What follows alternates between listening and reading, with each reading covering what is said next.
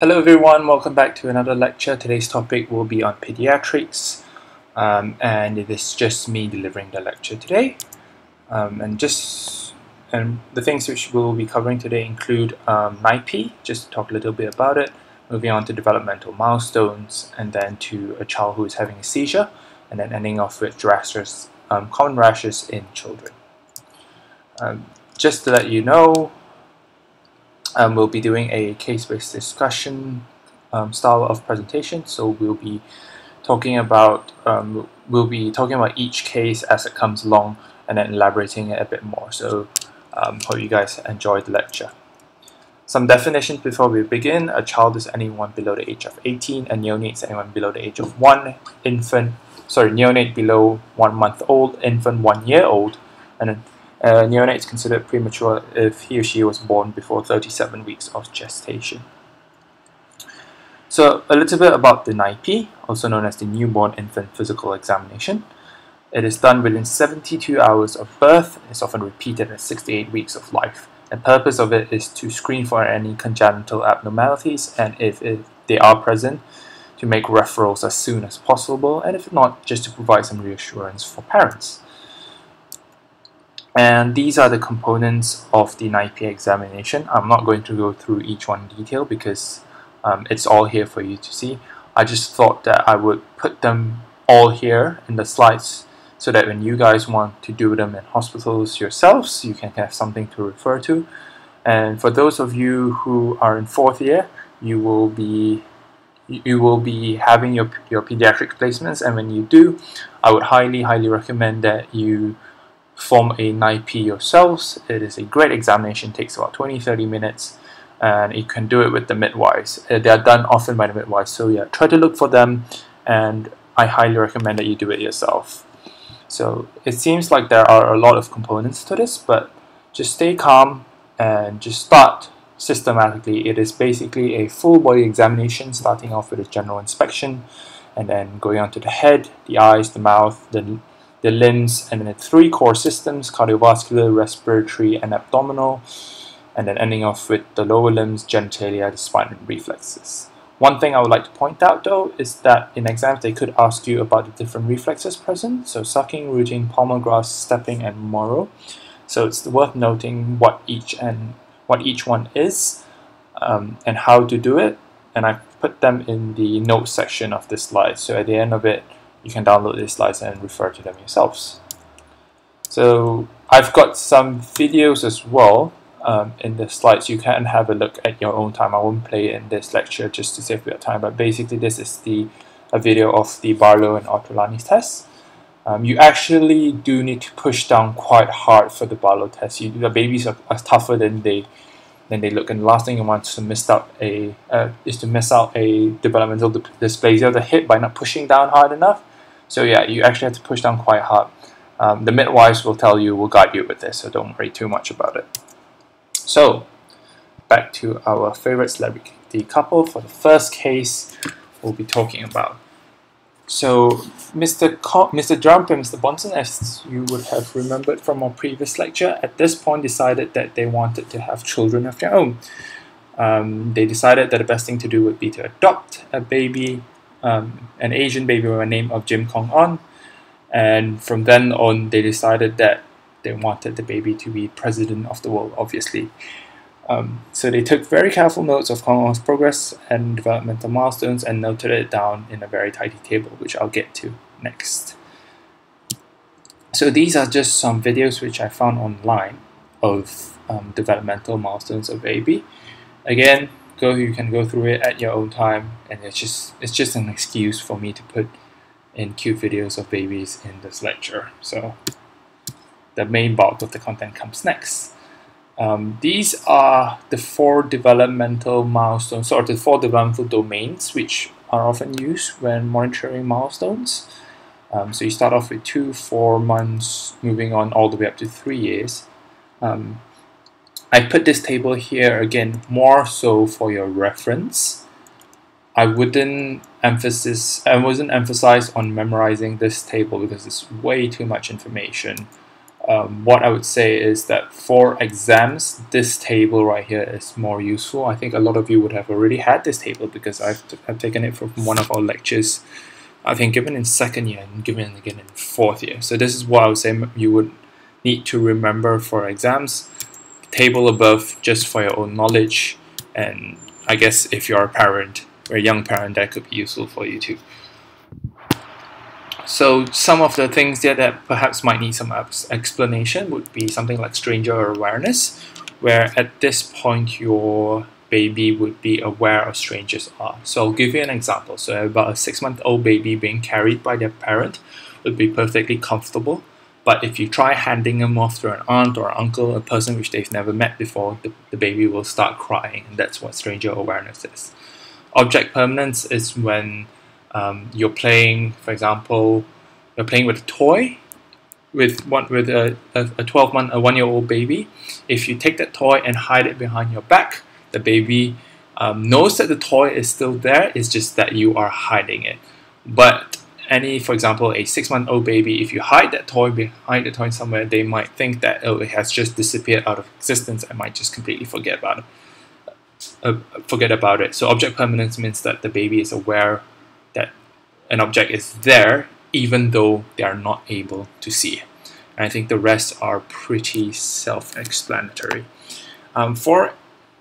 If you are explaining milestones to parents, I think it's worth mentioning that do not worry too much if your baby aren't hitting these milestones by specific times. There is a range, there's often a range, and some babies just might be quicker or slower than others.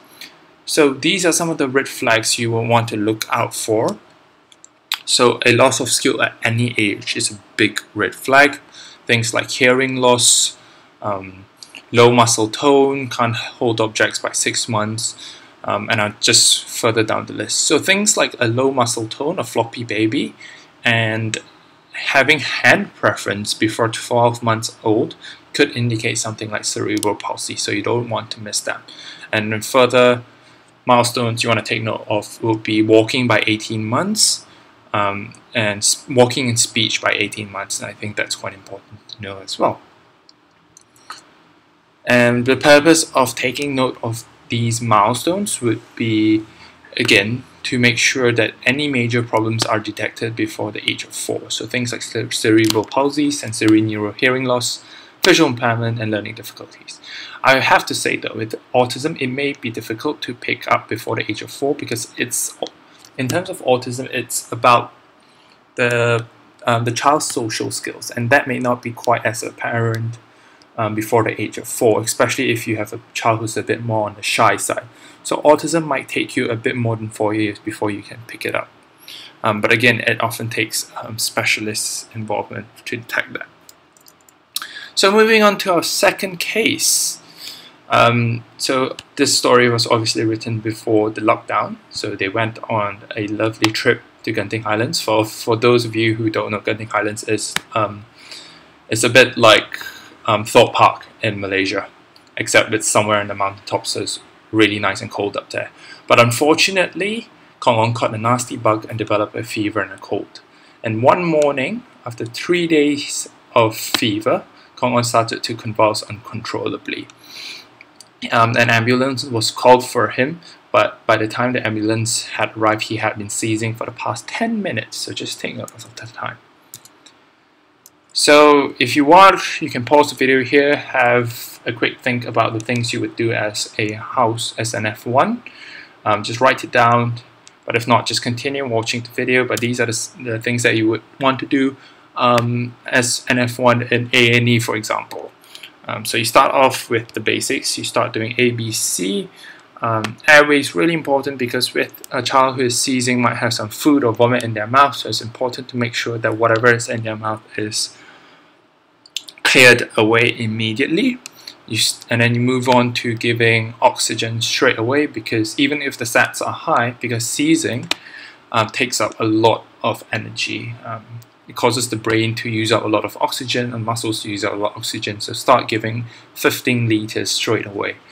You would obtain IV access if possible. It might be difficult, the child is still seizing, but if you do have IV access, get their bloods, send them off to the labs, and then start IV lorazepam straight away. Because this child has been seizing for 10 minutes. Often medication started 5 minutes after the onset of a seizure. So in this case, 10 minutes, well within range. Start IV lorazepam at 0.1 mg per kg. The dose varies for adults. I believe it's 4 milligrams for children. For children and adults aged 12 and above, but don't quote me on that, best to check the BNF, but it's slightly different for older children. And then once you've started the IV lorazepam, bring the temperature down with IV paracetamol and inform your senior straight away. Okay, so some further pointers: if the child is still fitting 10 minutes after the first dose of IV lorazepam, you would repeat it once. Again, if the child is still fitting after 2 doses, this is when you would want to start IV phenytoin. And just remember as well, phenytoin is a very dirty drug. So something important to note when I'm starting IV phenytoin would be to start continuous cardiac monitoring. It's quite cardiotoxic. Last thing you want is to give them a cardiac arrhythmia on top of their seizure. Okay. So status epilepticus, I know there has been quite a lot of confusion in the past whether it's 5 minutes or 30 minutes. From what I've checked, the most recent guidelines say that it is anything lasting more than 5 minutes, or if they have repetitive seizures without regaining full consciousness in between them. And the reason why it's been changed from 30 to 5 minutes is because they didn't want people to wait 30 minutes before sort of starting medication or anything like that. Medication started 5 minutes after a seizure has started. So they changed that definition so that medication started quicker.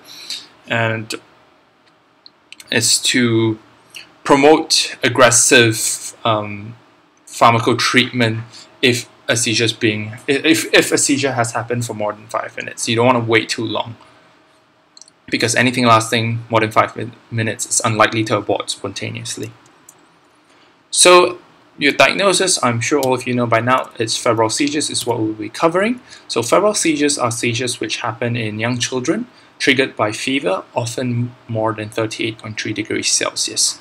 It occurs between the ages of 6 months and it peaks at 2 years old, and is often accompanied by other childhood illnesses. They are generally brief and generalized, so you have full body convulsions, and about 40% will have a recurrence.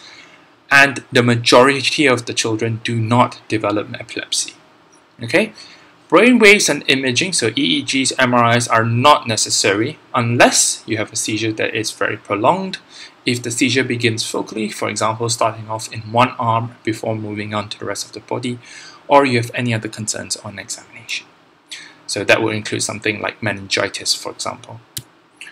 So true or false, a prolonged initial febrile seizure substantially increases the risk of recurrent febrile seizures. The answer to that is false. It does not increase the risk of recurrent febrile seizures. What it does increase is that if you have one prolonged febrile seizure, the next febrile seizure which you have, if you do get it, will be prolonged as well. So the duration is increased, but not the frequency.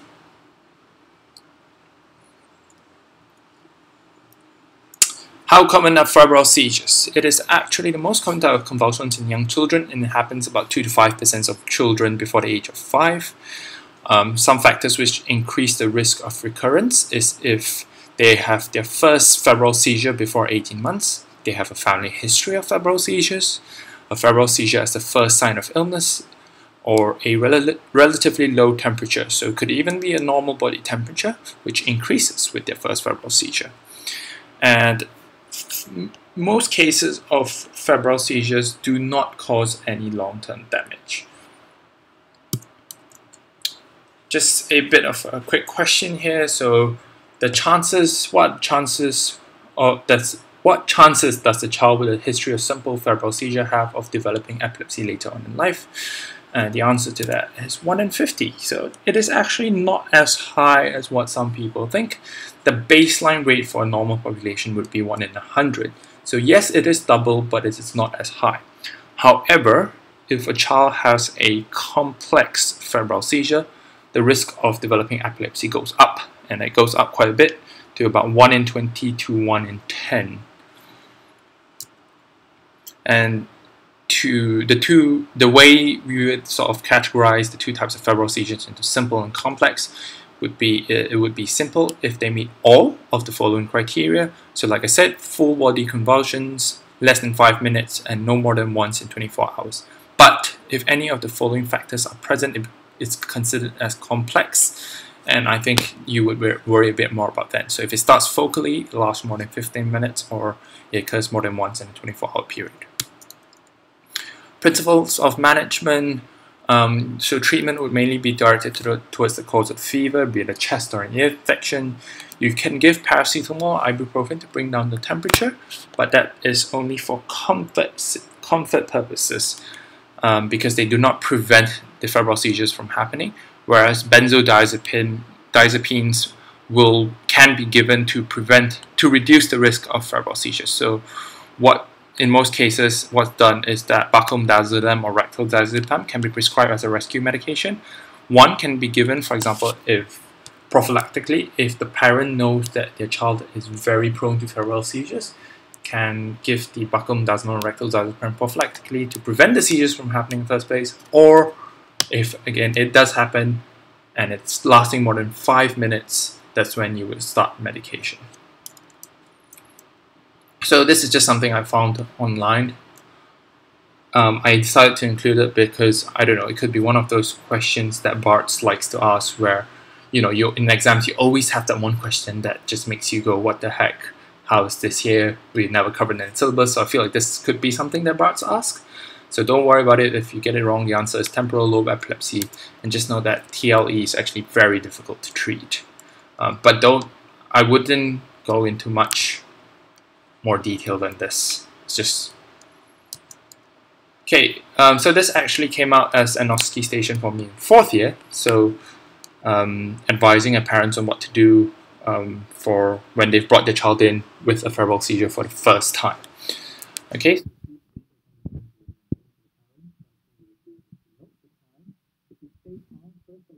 Ask them to stay calm during the seizure. I know it can be difficult, but try their best to stay calm, note the time, and record the seizure if possible. If they are able, put the child in the recovery position, but do not restrain or hold the child during a convulsion, because that is actually more dangerous. Try not to put anything in their mouth, for example your finger, but if you need to give them baclomedazolam, you can try to just press it against their cheek, avoiding the teeth. And then call the ambulance if this is a first seizure, if it's lasting more than 5 minutes, or your child does not seem to be recovering quickly. And what this means is that, so with every seizure, a full body generalized seizure, you would get a post-ictal state where the child would be confused, a bit tired, a bit blurry, but they should bounce back quite quickly. If it seems like your child's not recovering quickly enough, it might be worth calling an ambulance as well. Start treatment if it's lasting for more than 5 minutes, and after the seizure is settled, bring your child to the doctor to determine the cause of the fever. So, third case, now moving on to a bit of dermatology. So he's now 5 years old and living in a germ-free bubble. And the parents, being overprotective, has decided to keep him as clean as possible. And one day, Kong's dad noticed excoriation marks on the flexural surface of his elbows and knees. He decided to just rub some salt on it, because why not? Salt kills everything. But that made him scream. Again, the neighbor had to rescue them and advise them to bring their child to the GP. Okay, so this is what it looks like. I'm sure many of you know what this is. I apologize for the poor picture quality, but it's the best we got. Could be eczema, could be atopic dermatitis. But for the lecture, for today's lecture, we'll be going, we'll be just elaborating more about it. So, some introduction before we move on to the clinical side of things.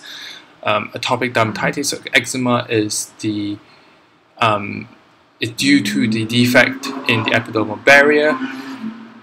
It's also a defect in innate immune response, and it has a genetic component to it. Some risk factors include family history of atopy, and it also is a cutaneous hyperreactivity to various environmental stimuli. So environment does have a role.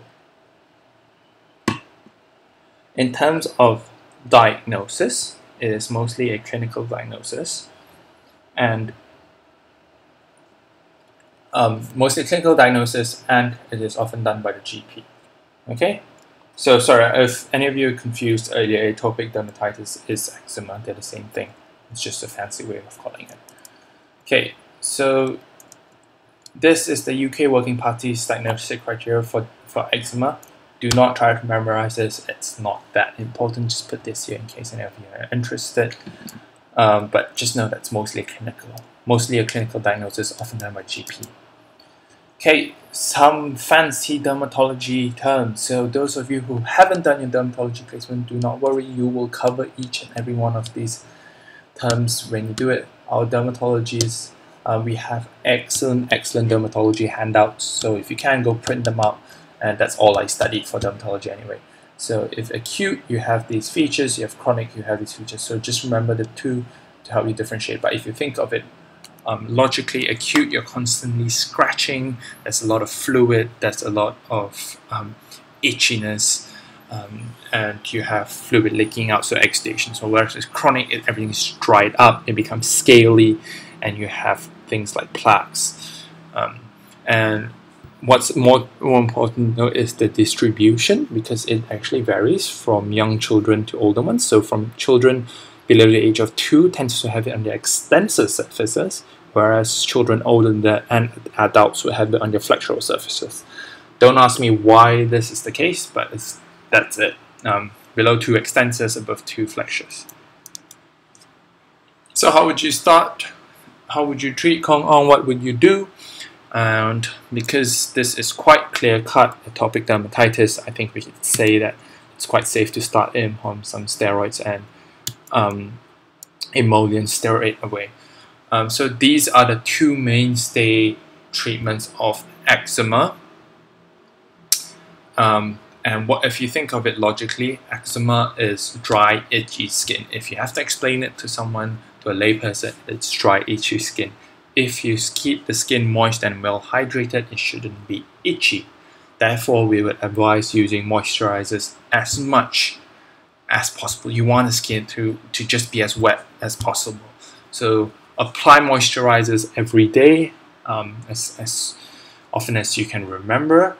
You can have special formulations that you can use in the bath as well. So yes, and we would advise it to moisturize after, like once you stepped out of the shower, because just moisturize straight away. In terms of steroids, that's often reserved for cases of acute flare-ups. And you wouldn't want to use it that liberally, because there are some quite strong side effects. So some of the principles of management would be, you want to identify the severity and the impact on the patient's quality of life. And those two factors are important in determining the severity. So this is what the IGA looks like. Again, we don't have this in our handouts, so I thought I'd put it here for you to have a look. And then this is what the sort of treatment ladder is. But just know that in terms of treatment, moisturizers, steroids, those are two main important things. If you want, you can just go by this table as sort of a guide, but don't.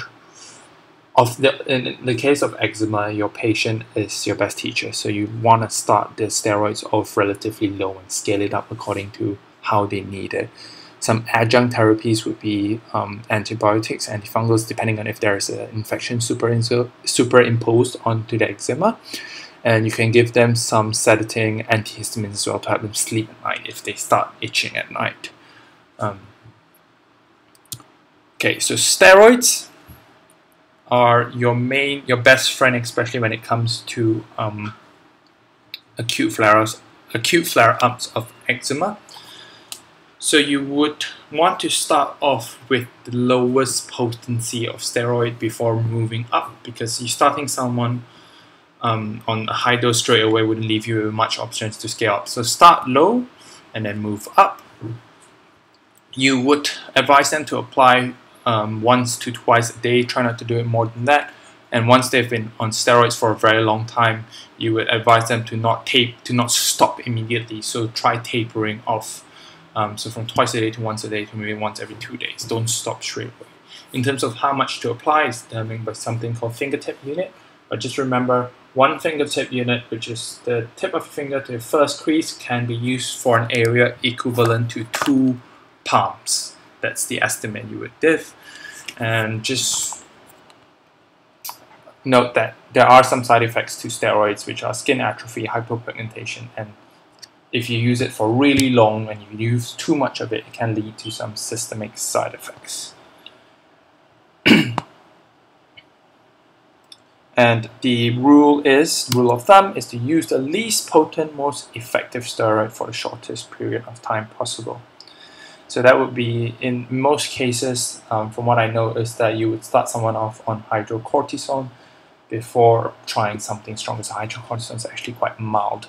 And for stronger steroids, you would want to avoid the face, the axilla, and groin creases, because those are quite sensitive areas, and you don't want those areas you don't want to put such too strong of a steroid on those areas.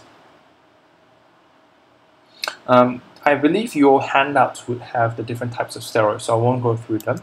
So just on to our last case presentation now. It's a little bit about dermatology in childhood, and there is a very excellent table provided by my colleague, which I think you guys would find quite useful for exams. So the next few slides are all about just some lectures for you, just some questions for you to do, and they're all dermatology related, so I won't go through each one.